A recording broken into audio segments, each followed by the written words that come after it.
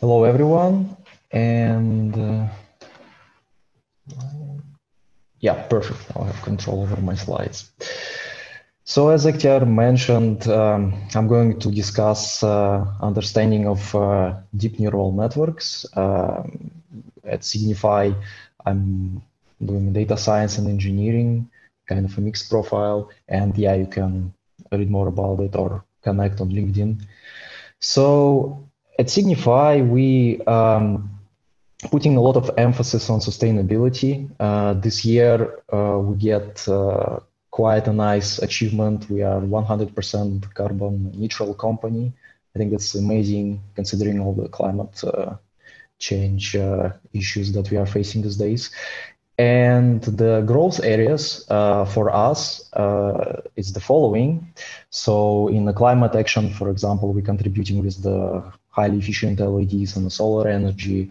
In circular economy, it's mostly 3D printing examples.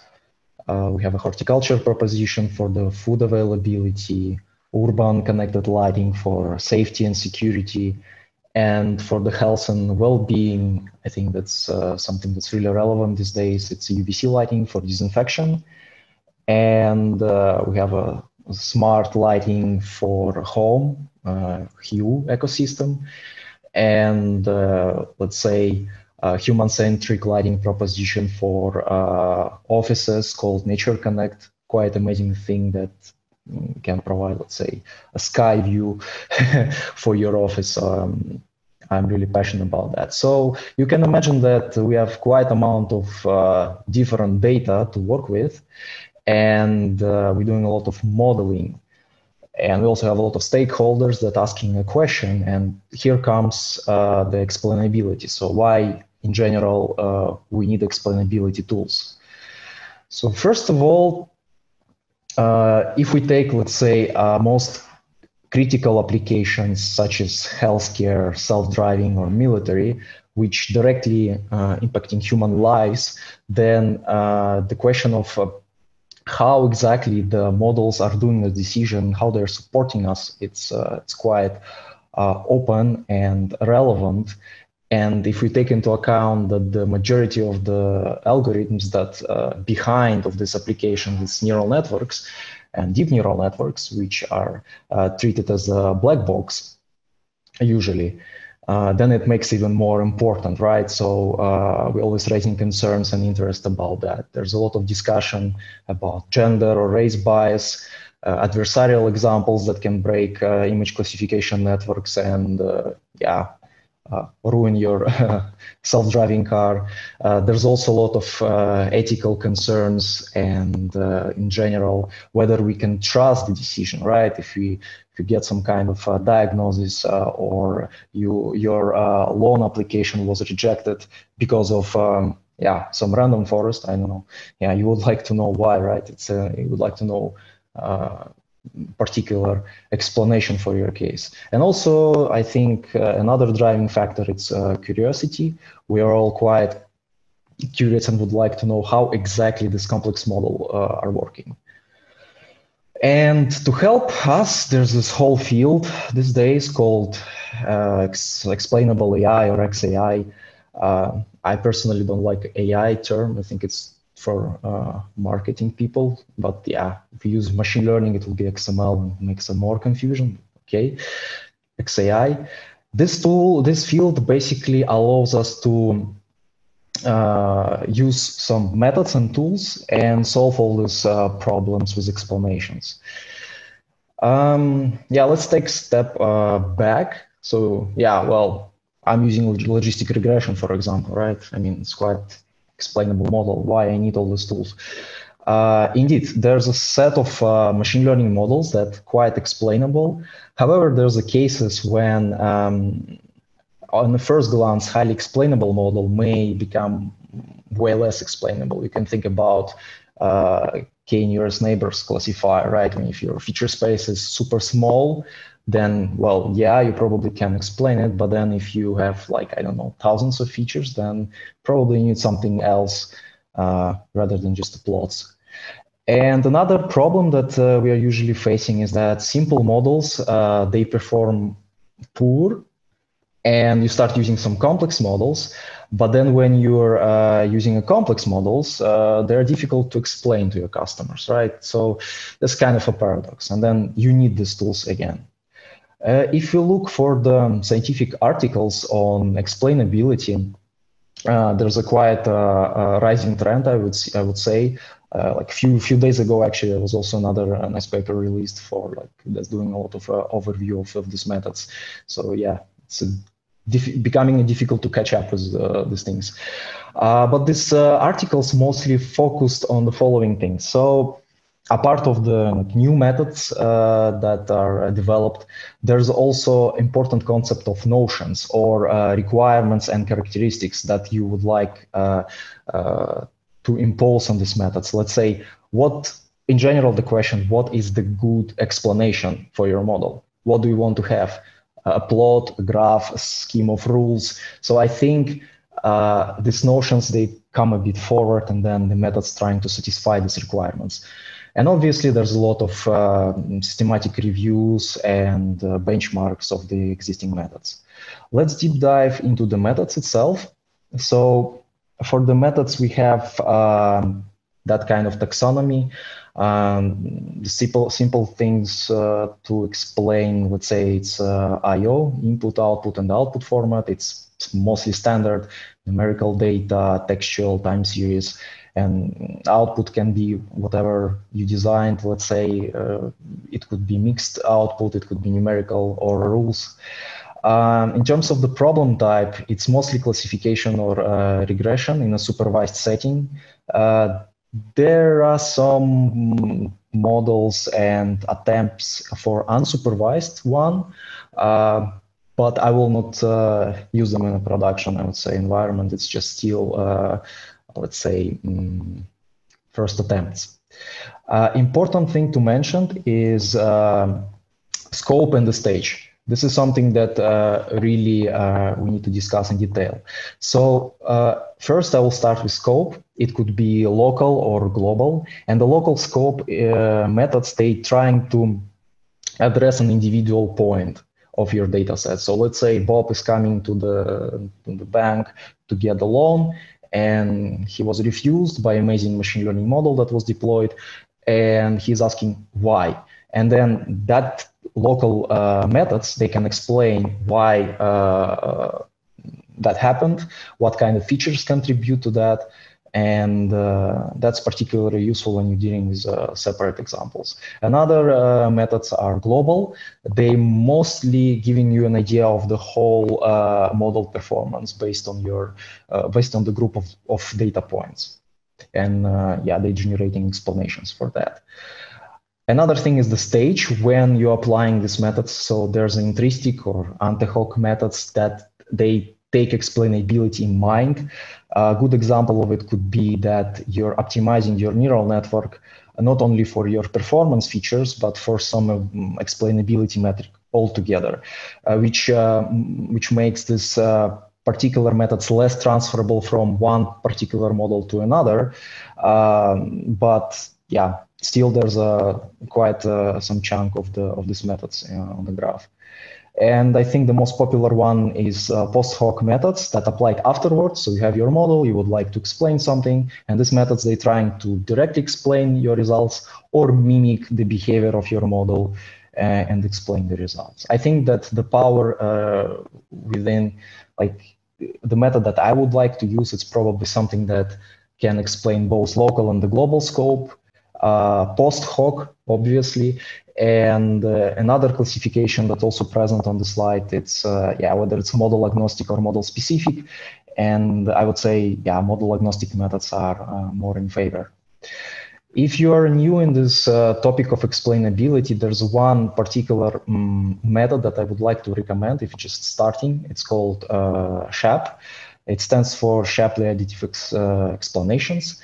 And why this method? Because it's based on a solid theory, so you can actually explain the results quite good. I'm not going to go into details, but in general, it's based on the Shapley values, which is the concept from game theory that allows you to specify attribution of your features and how they're influencing the model. So another thing, this method allows you to look at the local scope. So this particular graph here showing that how the feature driving model performance from some base value to particular model output. They also have some methods for neural networks, mostly visualization wise for the gradients. You can also see the global view of your features, which I think kind of makes this method as also global partially. And another nice part is it also supports like traditional explainability methods such as partial dependency plots. So it's also super useful to see how your model behaving using this. So you can find it on Scott Landberg GitHub repository. So highly recommended to start with this. Now let's go to the explanation of deep neural networks particularly. So for deep neural networks, there's some taxonomy, but it's like similar to what I already said, but I'll just want to go into detail. So there's three main groups of methods. First one is the visualization, when you basically have your input image, let's say, and you're trying to visualize how predictions of your neural network are influenced by your input. So you're trying to compose some kind of scientific visualization for your input. This is something that we're going to look into detail during tutorial. And another thing is distillation. So it's mostly when you're trying to use some kind of white box model to mimic the input-output behavior of your complex neural network. Let's say you have decision tree or SVM, something like that. Decision tree is more popular, I think. And then you're just getting inputs and outputs of your neural network. And on these inputs and outputs, you're training your decision tree. And decision tree is explainable model. So you can use it to facilitate requirements of your customers. And another thing that I already mentioned, it's intrinsic one when you incorporate the optimization of performance metric and the quality metric straight away. For visualization methods, they also different in the nature, so a quite extensive classification, I would say. First type, it's a backpropagation based when you're using a gradient information that inside of the weights of the neural network to generate this visualization. And another one, it's perturbation based when you're changing your input, usually occluding it with some kind of kernel on top. And you trying to estimate like, okay, how a model performing on this changed input compared to the original input. And yeah, backpropagation methods in general, I mean, this whole idea sounds for me like this picture when, yeah, how we can explain machine learning models. Yeah, we'll just use more machine learning, then we'll be good with that. A bit of a recursion here, I think. But yeah, a bit of more practical problems. So this is a really nice example from the Pascal VOC dataset. The problem here is quite interesting. This dataset contains a lot of picture that was labeled as a horse class, let's say, that particular one. However, if you try to visualize some kind of using one of these methods for visualization, where exactly model is looking for, and you will find out that this heat map is looking on this watermark. And that's the big problem, because if you remove this watermark and you provide a picture that contains the horse, you will not get the prediction of the horse anymore. And even more worse, that if you add it to some kind of artificially generated image, it will predict that as a horse. So I think that this is something that needs to be validated or checked at the stage of model development. So what I'm going to do, I'm going to show you some methods that you can incorporate for that. So in order to follow the tutorial, you need to go on this GitHub link, and then click for open in collab page, and then you will see something like this. So let me see if I can.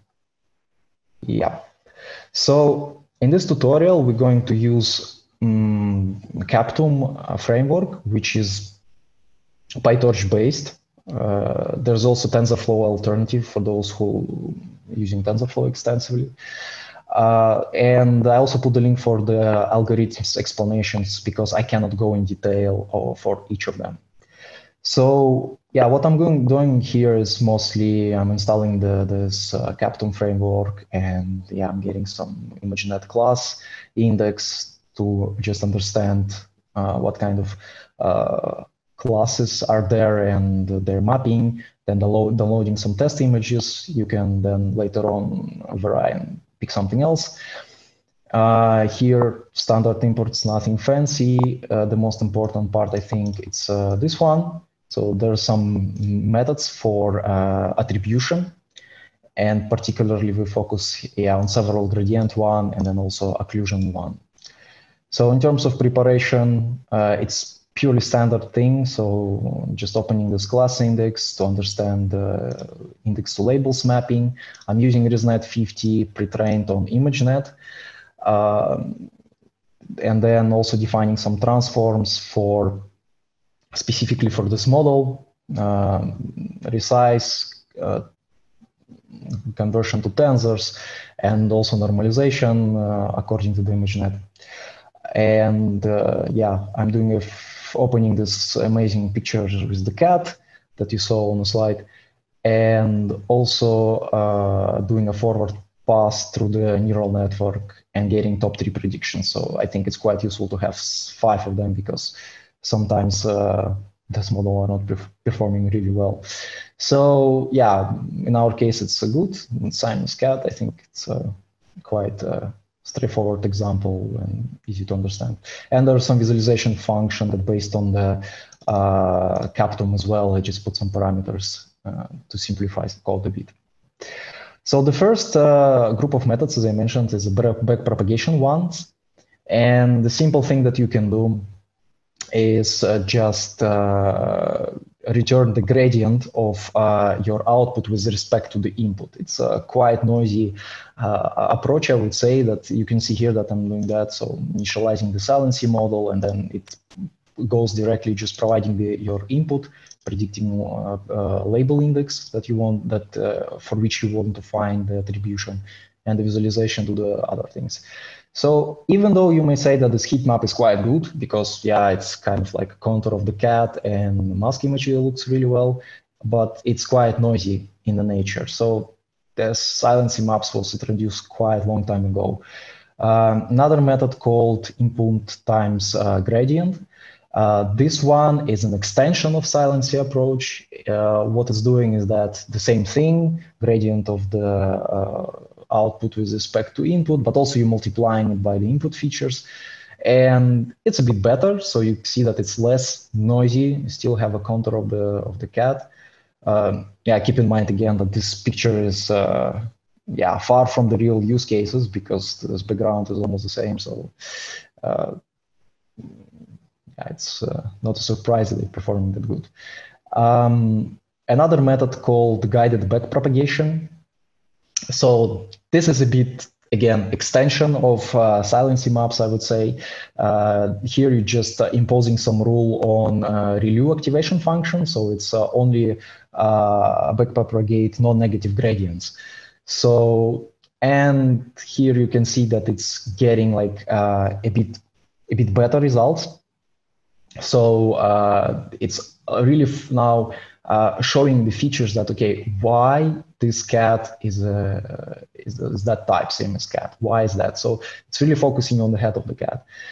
And another one called guided GradCam, another extension of the method, which is now focusing not only, I think I'm supposed to have a picture here, but yeah, probably it's get lost somewhere on the way.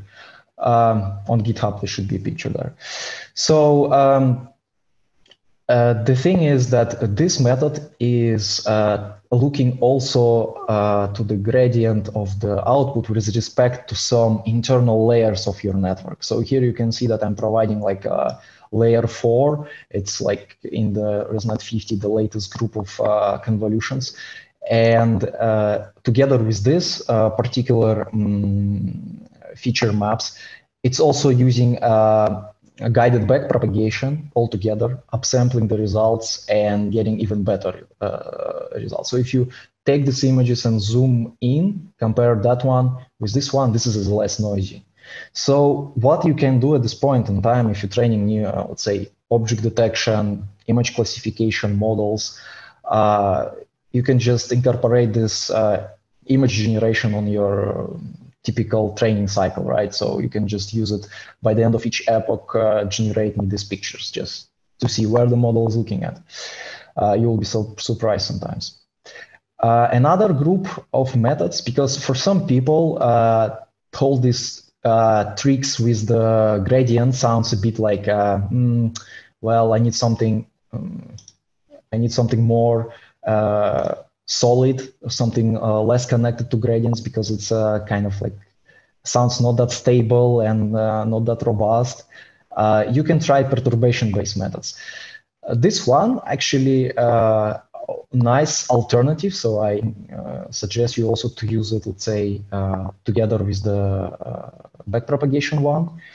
And what the core idea, as I already mentioned, you just occluding your, for example, in particularly in occlusion model, you're occluding your input with some kind of kernel, with a sliding window. Here I'm using 60 by 60 sliding window with some stride, and it will generate predictions for each of the occlusion examples and then compare it with the baseline to see, let's say, which particular one are really affecting the score. And you can get the let's say, example like this. It can be tunable and used also in the training cycle as well.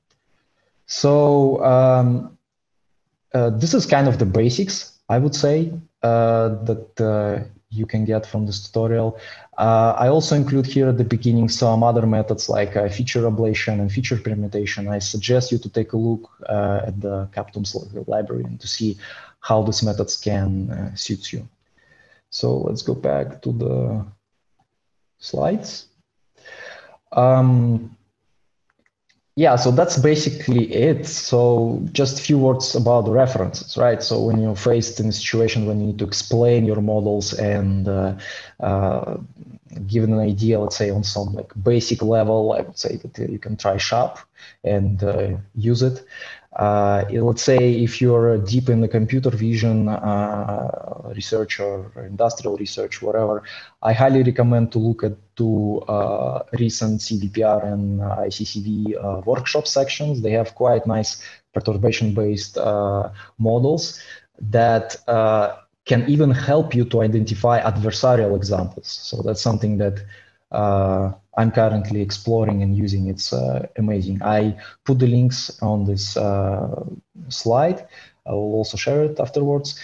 And yeah, if you can also read systematic reviews. They are produced almost every month and they're always like updated. And I think it's quite nice if you just would like to see the whole field and you don't know what kind of models are there and stuff like that. And there's also some practical examples for TensorFlow, and yeah, you can use Captum if you're using PyTorch. So that's more or less it. I hope that this talk will make your models more explainable to your stakeholders, and I'm happy to answer your questions. Awesome talk. Thanks a lot, Vladimir. And I see this topic being more and more and more important on every conference I'm attending. So thanks for addressing this. We do have questions. And first thing is, do you have methods that also work well for one-dimensional data? And for example, time series data? I think there's, let's say, model agnostic methods that can be applied also to the time series data as well. I personally didn't use it myself, but there is an implementation for time series data as well. Right. And I have a question myself. When I look at model explainability, for me, there are two sides of things. One is that when you are evaluating the model on your notebook, and then also another phase when you go into an operational mode. Do you have any like advice or specialized tool that looks into that? Because the model is changing if you have, for example, continuous training enabled. or how do you deal with that right now? Well, I would say that there's a standard monitoring tools, right, for the machine learning model in production. So you can, of course, incorporate one of these explainability tools as a part of this monitoring tools, let's say, and just monitor it as any other metric, right? So if you get an adversarial example for your image classification model, you can monitor the masks of one of the method that I mentioned previously. And you see if something changed, then that's the signal. But I think it varies from, let's say, field to field, right? So it's different for NLP. It's also different for computer vision. So it's like, I don't know the particular names that can be directly plugged into production setting. But I think like this general frameworks for TensorFlow and PyTorch that provide explainability can be incorporated quite easily. So it's the same code base. Right. And we have another question on Discord from Juan. How do you explain the to the stakeholder what is a SHAP value? Well, I can use this amazing example with the picture of with the pile of money, and then go with whole explanation like how you will split this money between the participants. I think this analogy will work quite well for product owners and stakeholders. So, right. Well, we have a comment on that. It's like red push up and blue push down. Yeah.